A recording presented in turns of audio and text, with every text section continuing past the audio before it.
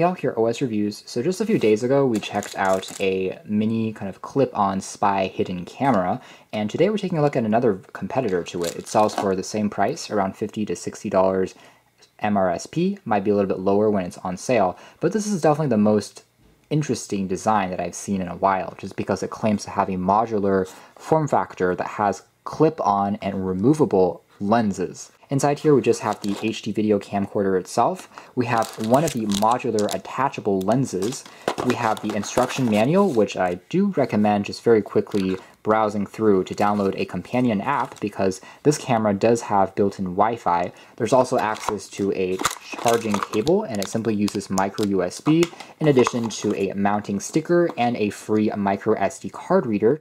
So let's take a quick look at the build of the camera first. Again, it's very unconventional. The shape of the camera is completely almost block-like. Battery size is roughly 240 milliamp hours. There's a slot for the micro SD card.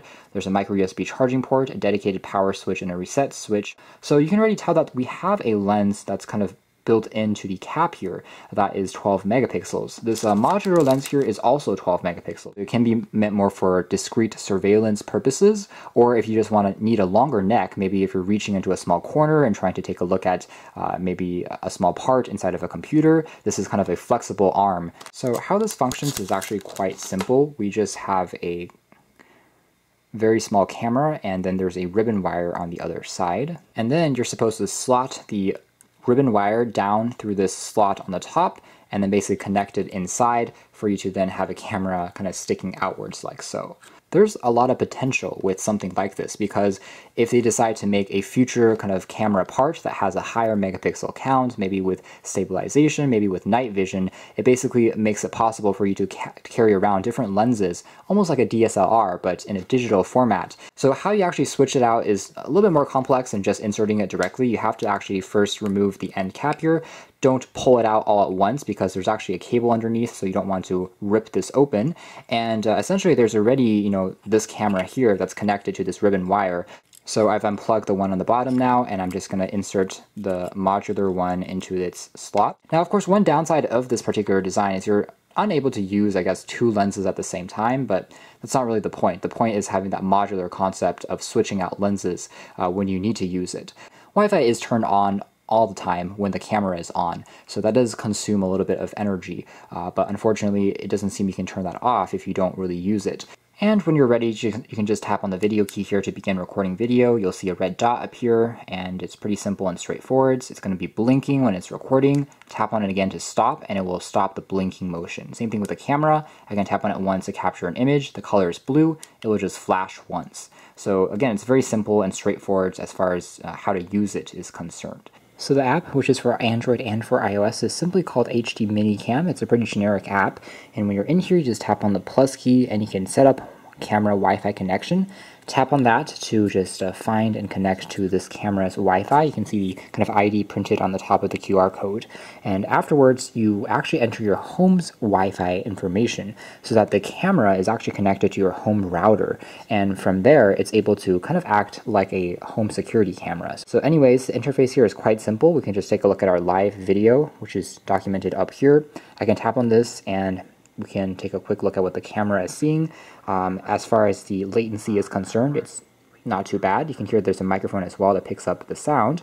So I guess what's cool about this is you can basically use it as a security camera by setting it onto one place at a desk or on a shelf of a room in your house, but you can also pick it up and take it with you for recording video on the go because it has a built-in battery. So it's kind of a two-in-one use scenario.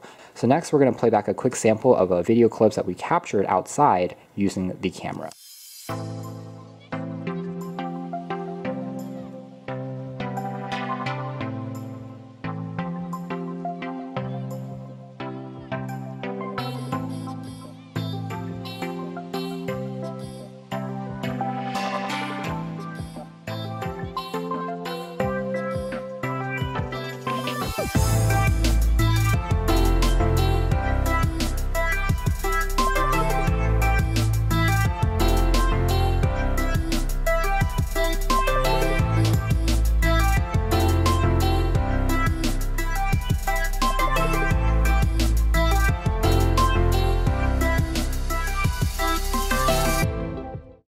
So as seen from the sample clips, I would say that the overall quality is decent. The camera's resolution does seem to be all right. There is a little bit of blurriness if you're too close to the lens because it's a fixed focus sensor, but the biggest problem would probably be the fact it doesn't have any stabilization. So no optical and no software image stabilization means that if you're walking around and holding the camera, it's going to result to some pretty shaky footage. Obviously, you can mitigate that by post-processing the video using software yourself, but it's not quite as intuitive as just having something built on in, I guess. It doesn't have a dedicated voice recording mode like the other version that we saw just a few days ago, but so it's meant just for recording video and for taking images.